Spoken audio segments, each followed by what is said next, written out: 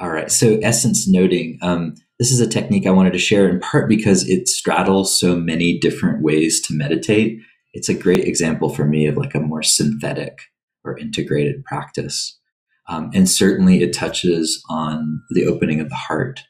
Um, I also think it's very much an awareness practice, getting in touch with the simple feeling of being. And it's also a mindfulness practice because it involves a moment to moment noticing and noting of what's arising. And then finally, in my experience, it's an incredible concentration practice, great for developing pleasant states of absorption, and even jhana, meditative absorption, because the emphasis in the practice is on two things. One, noting and noticing the essential nature of mind, which I'll get into. And the second thing that the essence noting does is it supports and encourages the shameless cultivation of positive, pleasant, enjoyable states of mind. And it does both of those things. So it's an interesting practice. Originally, this was developed by my friend and teacher Kenneth Folk, in the probably around 2010 or 11, and this was one of the social noting techniques as he was working on that whole approach and translating over some of the traditional noting practices to the out loud interpersonal form. This was one that he kind of made up himself. Like this was pretty well just constructed. And I still think it's one of the most beautiful techniques that he came up with as part of the suite of social noting practices. And originally it was called Mahamudra noting. I and some others encouraged him, to steer away from getting into any kind of friction with the Tibetans, even though very much that is the spirit of this practice. That's the inspiration. There's a particular quote.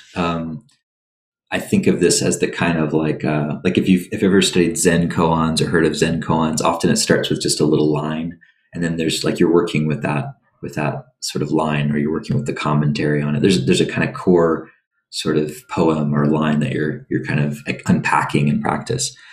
And for me, the core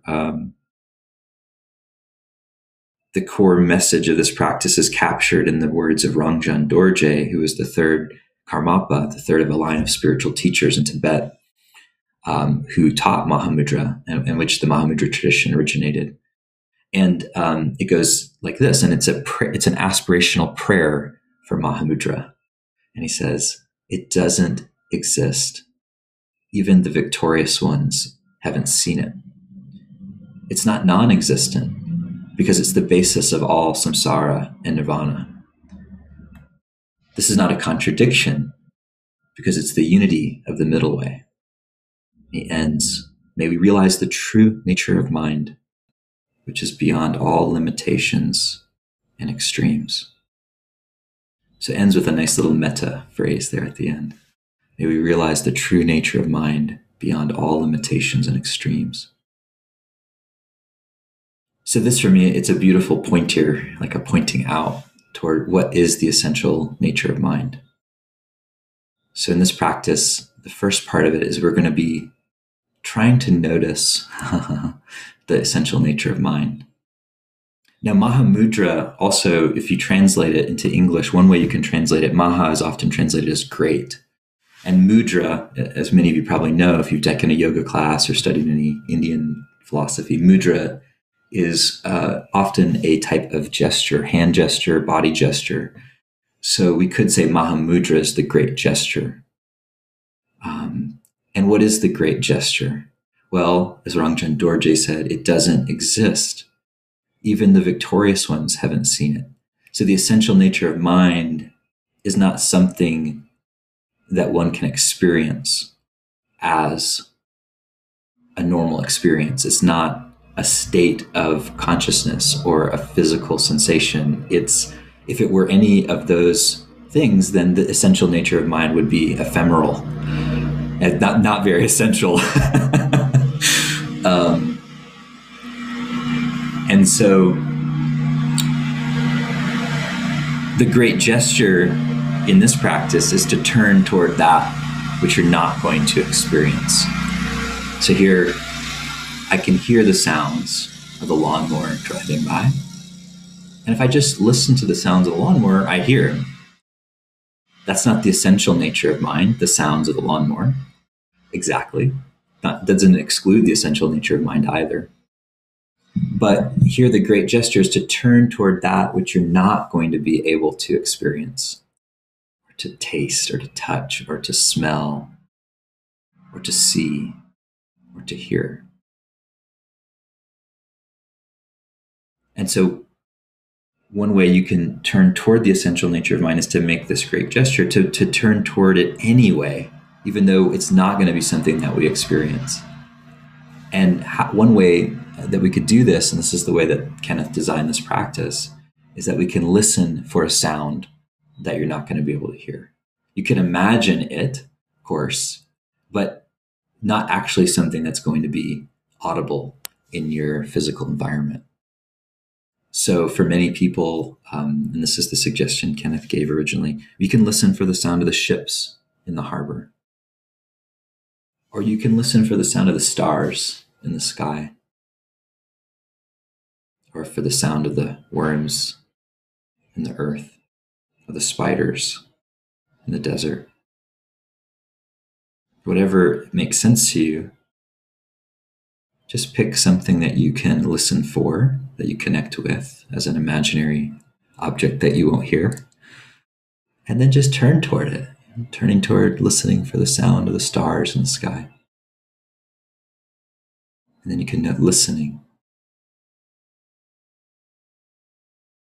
Listening.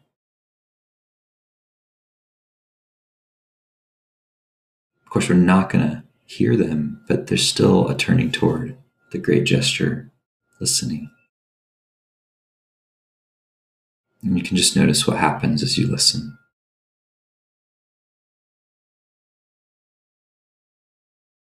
So that's the first instruction, the first part of this practice. At any point in the practice, you could just note listening. Listen for the sound of something you won't hear. That's the essential nature of mind piece, okay? Because we know if we hear it, or if we experience it, or if we sense it, that's not it. But it's not non-existent, because it's the basis of everything that's arising and passing in experience. The essential nature of mind permeates all experience equally. So turning toward the essential nature of mind is great. And a lot of practices are designed just to do that, to not fixate on any experience, to just rest in the open awareness that it's primordial. That's great. But the other goal in Buddhist practice is not just to let go and be free. It's also to cultivate virtuous qualities of heart and mind, to develop oneself. And so in this practice, as we listen and open, we might notice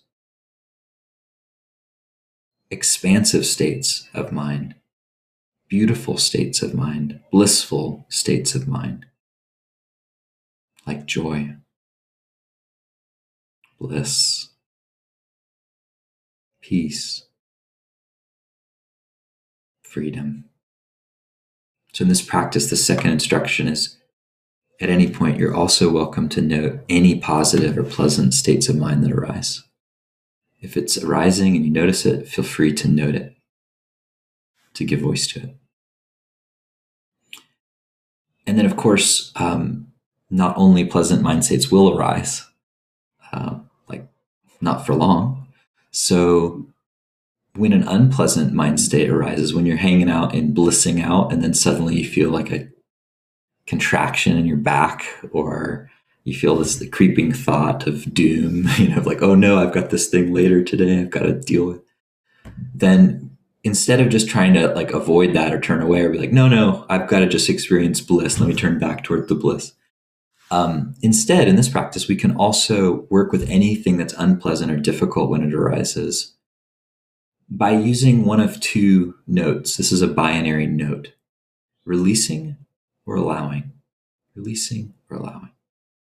And In this case, the spirit of releasing is kind of the spirit of letting go, of noticing and releasing. There's just kind of letting go. And sometimes, we're able to do that in our practice. We're able to let go. And sometimes the simplest thing is just like, oh, not right now. No, let go. That simple. At other times, it's not at all that simple, as you know. And as much as we want to release something, it continues to take hold of us.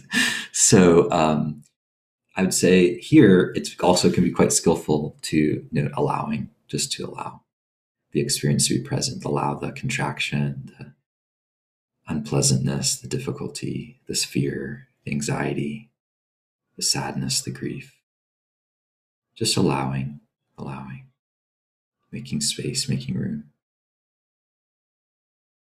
Releasing or allowing when the unpleasant experiences arise. That's the third part of the instruction. So there's 3 choices. Whenever it's your turn or you feel moved, depending on how we're practicing, you can use any of these 3. You can just note listening, turning toward the essential nature of mind.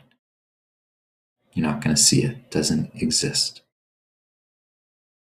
It's not non-existent because it arises as all experience, and we want to turn toward and nurture the positive to stoke the flames of joy. And so in this practice, we can also note any positive mind state that arises. By noting it, we encourage its growth.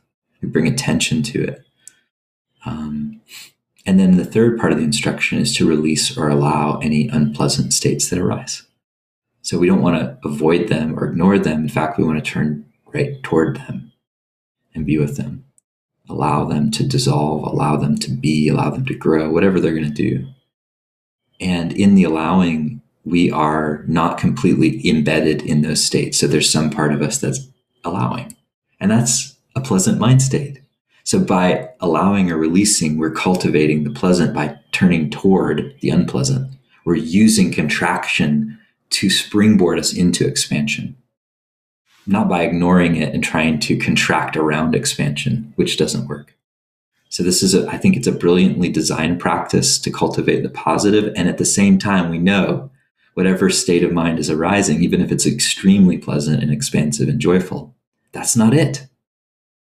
Listening. What is the essential nature of mind?